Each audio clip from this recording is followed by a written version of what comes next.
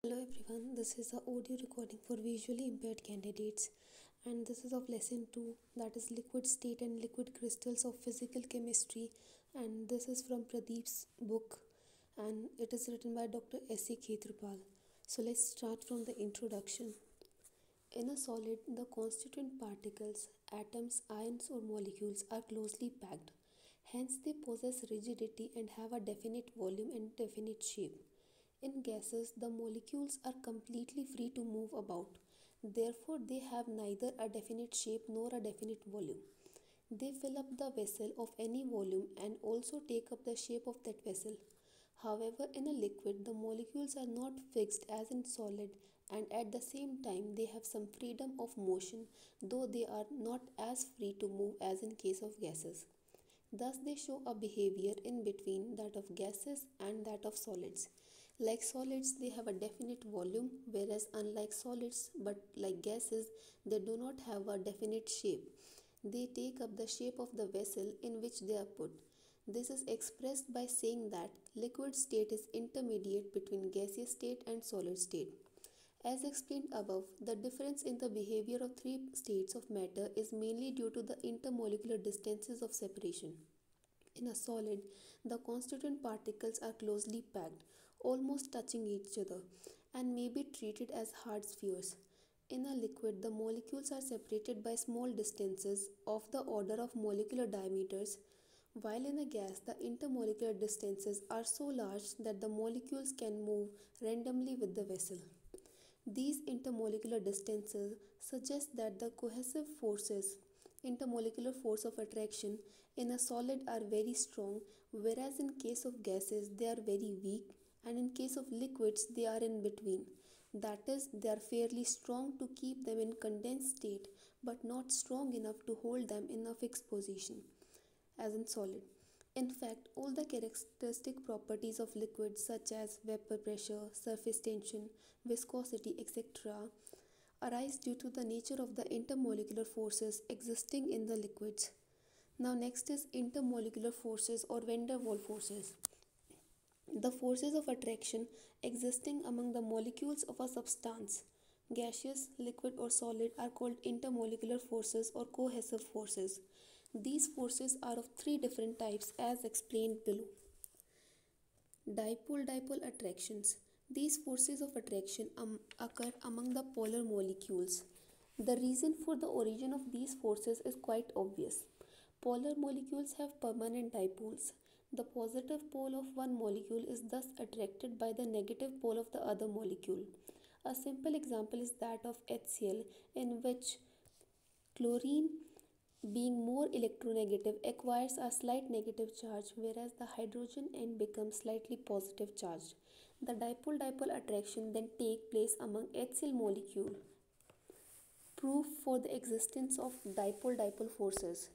If dipole-dipole forces exist among the polar molecules, they should have higher melting point and boiling points than the non-polar molecules, provided all other factors like molecular mass, molecular shape, etc. are the same. This is actually found to be so. For example, the non-polar molecules N2 and O2 have boiling points 196 degrees Celsius and minus 183 degrees Celsius respectively, whereas NO, which is slightly polar, has a higher boiling point, that is minus 151 degree.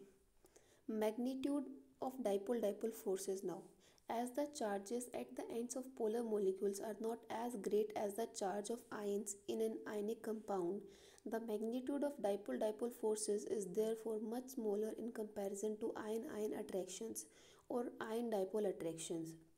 Further, whereas the force of attraction between two ions is directly proportional to 1 by r square, the force of attraction between two dipoles is directly proportional to 1 by r to the power 7, where r is the distance between the ions in the former case and that between the dipoles in the later case. Consequently, under similar conditions of temperature and pressure, since the intermolecular distances are very large, the dipole-dipole forces of attraction among the gaseous molecules are very small. As the pressure is increased or the temperature is decreased, the distance among the molecules decreases, that is, the molecules come closer. As a result, the intermolecular forces of attraction increases and the gas changes into a liquid or solid. The magnitude of dipole-dipole forces in different polar molecules can be predicted on the basis of the polarity of the molecules, which in turn depends upon the electronegativities of the atoms present in the molecules and the geometry of the molecules in case of polyatomic molecules containing more than two atoms in a molecule.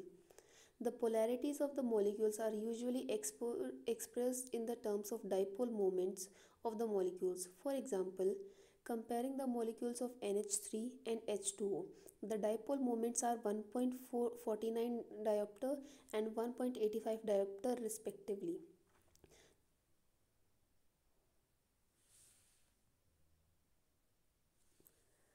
Thus, though both have nearly the same molecular mass, the intermolecular forces of attraction are stronger in case of H2O than those in NH3. Consequently, H2O has higher melting point and boiling point than those of NH3. In fact, it is well known that whereas H2O is liquid and NH3 is a gas. Now next is hydrogen bonding. It is special case of dipole-dipole attraction. It occurs in molecules containing a hydrogen atom linked by a covalent bond to a highly electronegative atom but small in size, that is fluorine, oxygen and nitrogen. Because of the large electronegativity difference between the hydrogen atom and the highly electronegative atom, the hydrogen atom acquires a significant delta positive charge and the electronegative atom acquires a significant delta negative charge. The positive hydrogen end of one molecule then attracts the negative electronegative atom of the other molecule. For example, the cases of HF, H2O and NH3 may be represented as shown below. Because of the greater polarity of these molecules, the intermolecular forces of attraction are stronger than the ordinary dipole-dipole attractions. That is why this type of intermolecular attraction is considered as a bond rather than mere dipole-dipole attraction. This type of bond is called hydrogen bond and is represented by dotted lines as shown in the examples. To sum up, hydrogen bond may be defined as the attraction of hydrogen atom of one molecule by the electronegative atom of the other molecule in case of compounds containing hydrogen atom linked to the highly electronegative atom that is small in size. Further, as shown above, in each case, the hydrogen atom is linked to two electronegative atoms simultaneously, one by covalent bond and the other by hydrogen bond. Thus, hydrogen acts as a bridge between the two electronegative atoms. This is sometimes referred as hydrogen bridge. Now, strength of hydrogen bond. As mentioned above, hydrogen bond is stronger than ordinary dipole-dipole attraction. However, it is much weaker than the covalent bond.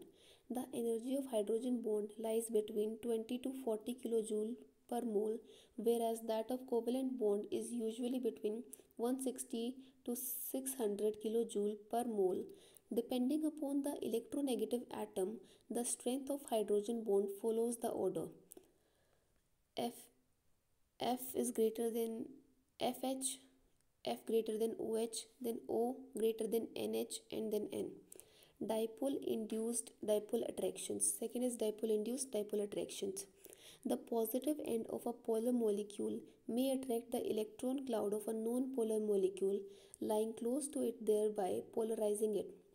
Thus, the non-polar molecules becomes as induced dipole, just as it happens in case of iron piece is brought close to the magnet. As a result, attraction takes place between the polar molecule, that is permanent dipole, and the non-polar molecule, that is induced dipole. Third is induced dipole attractions, London forces or dispersive forces.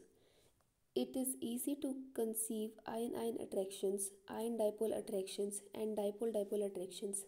However, the next very significant question is what intermolecular forces attract non-polar molecules to each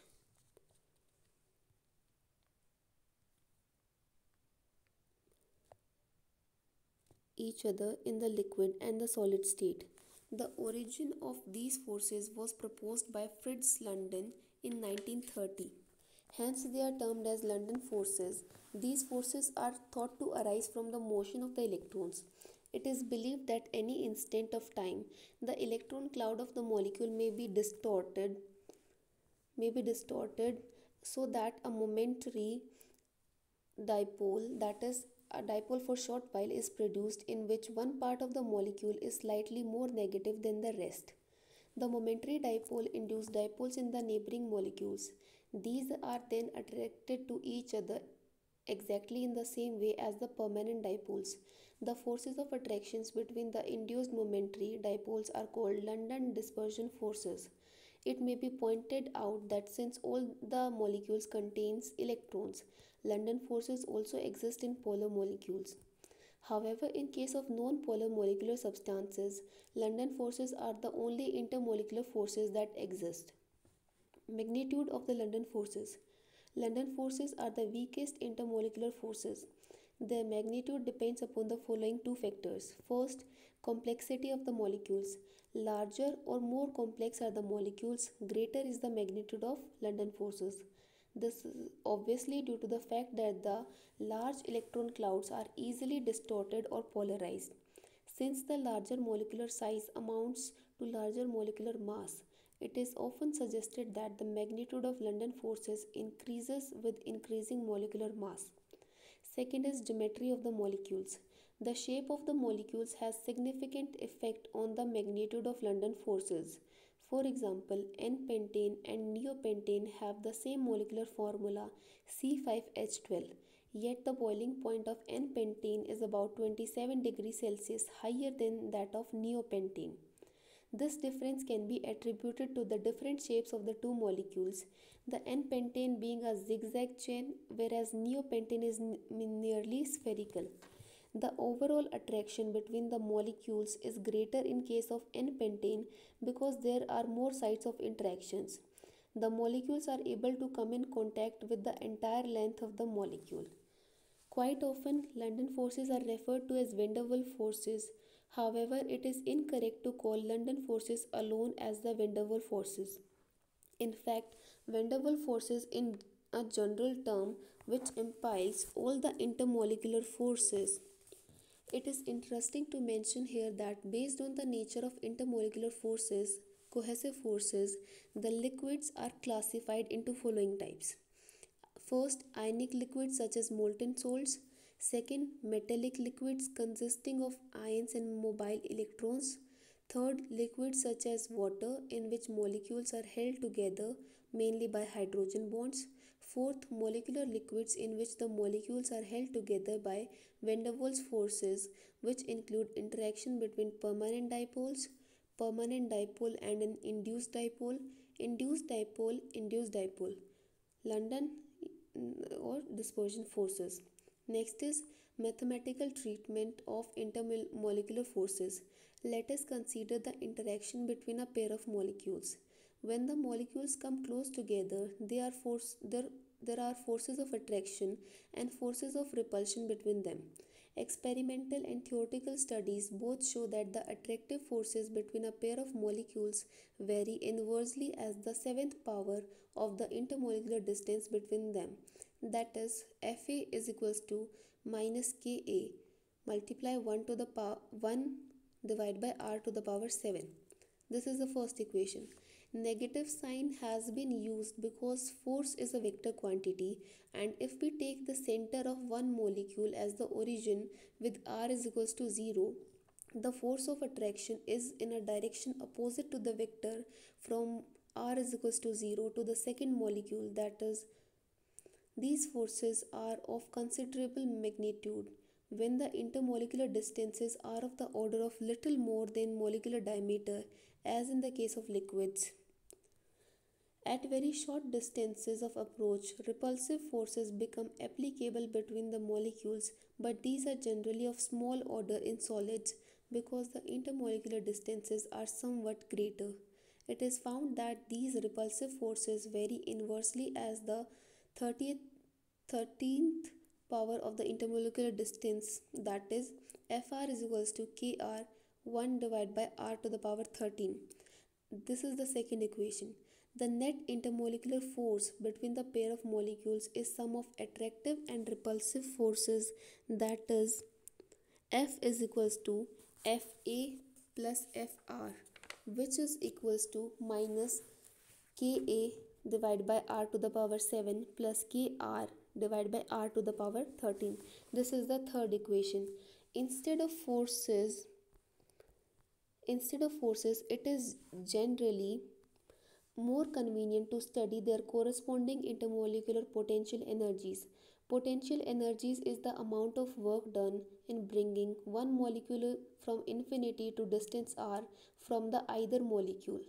That is, potential energy is equals to minus FdR. Negative sign is due to energy released, and here it is from infinity to r. And now in the next step, minus k to the power a divided by r, k a divided by r to the power 7 plus kr divided by r to the power 13, bracket is closed, dr, which is equals to kr upon 12r to the power 12 minus ka divided by 6 r power 6. This is fourth equation. A plot of the potential energy due to attractive forces, repulsive forces, and the net forces versus intermolecular distance is given.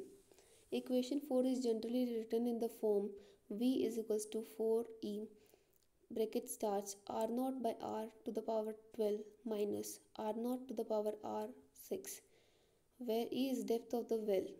R naught is intermolecular distance when V is equals to 0. The potential as given by the above equation is called Lennard-Jones 612 potential after the name of English physicist who made these studies. Now next is topic is structure of liquids. To study the structure of a liquid means to find out how constituent particles are arranged within the liquid. The following different studies help in to know about the structure of liquids. First, volume changes on fusion and vaporization. When a pure solid melts, the increase in volume is only about 1%, which is much smaller than increase in volume, which takes place when the liquid changes into vapors at the boiling point, which is about 100 to 1000 times.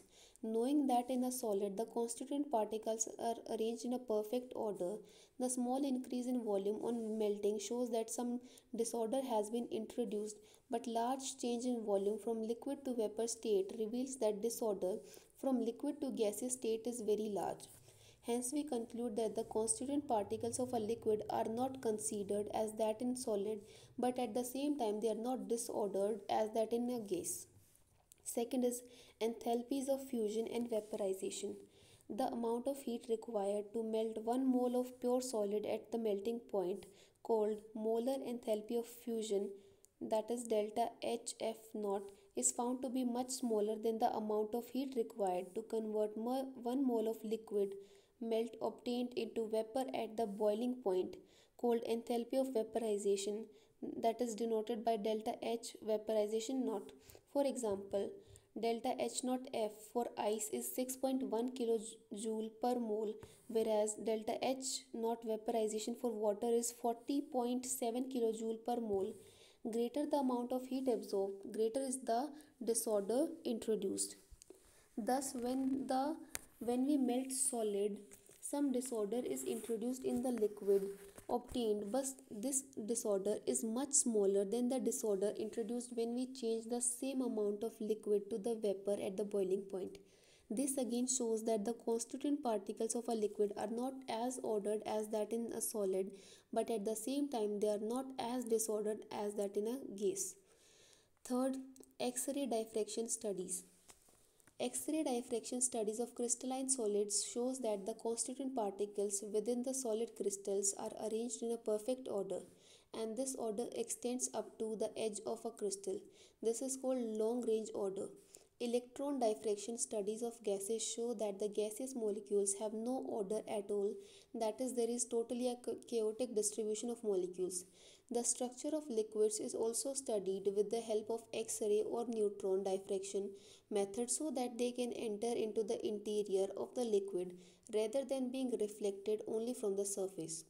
If, like gases, the molecules in a liquid have absolutely no ordered arrangement, there would have been continuous scattering of X-rays without maxima or minima. However, this is not the case. For example, the X-ray diffraction pattern of liquid mercury is shown.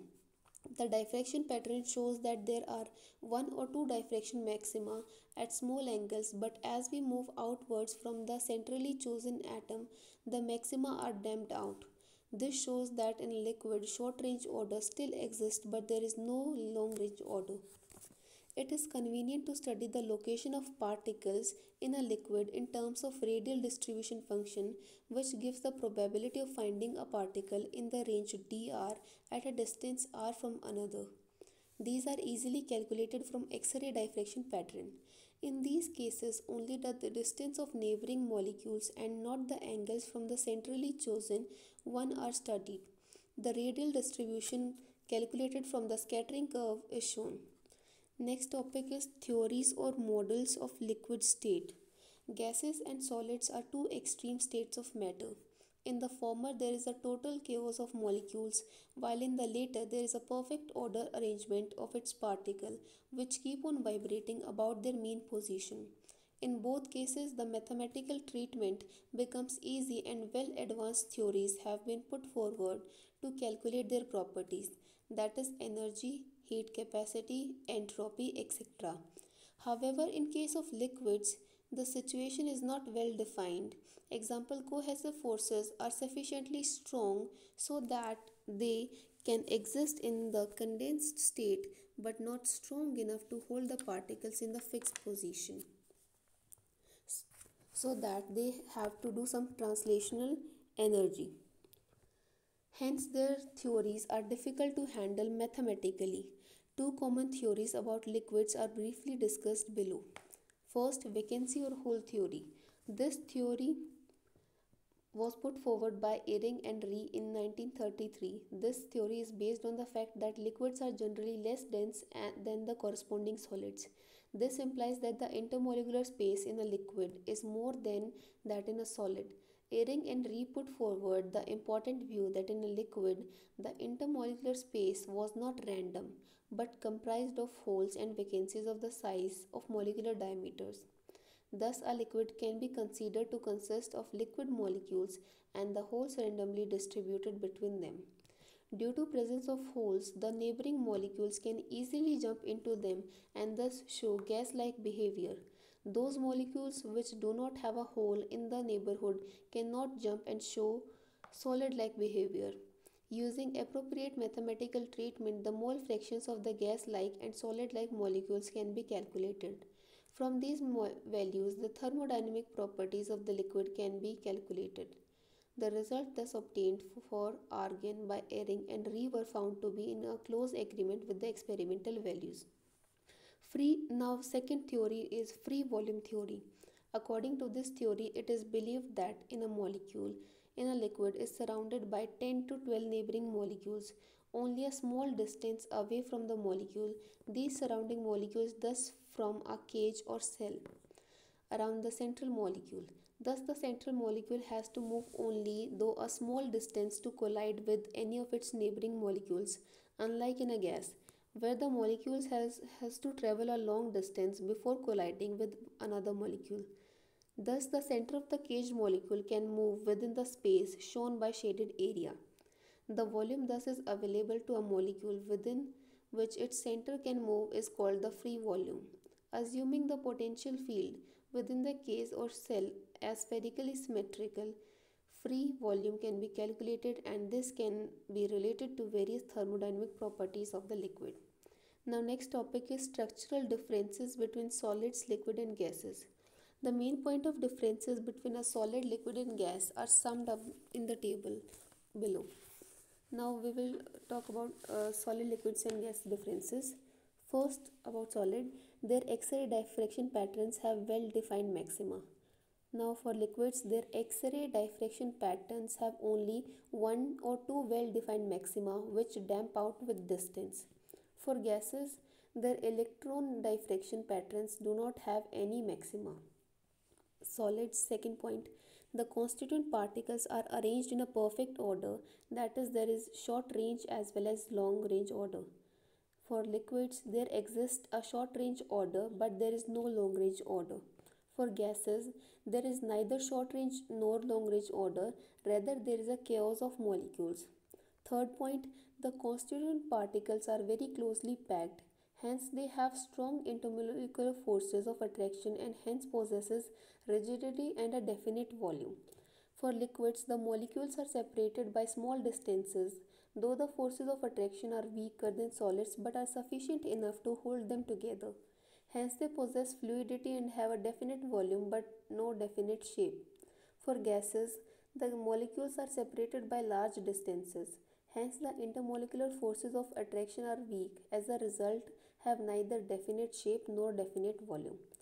Fourth point, the constituent particles have no translation or rotational motion, however, they have vibrational motion. This is for solids. Now, for liquids, their molecules have some translational, rotational, and vibrational motion. Now, for gases, their molecules have large translational, rotational, and vibrational motion. Fifth point for solids is solids have high density. For liquids, density is lower than that of solids but higher than that of gases, and gases have low density. Now, next topic is physical properties of liquids. There is a general introduction. We have already studied about gases in chapter 1. Liquid differ from gases in one important aspect, that in the state of aggregation of their molecules in the liquids, the intermolecular distance are not as large as in the case of gases.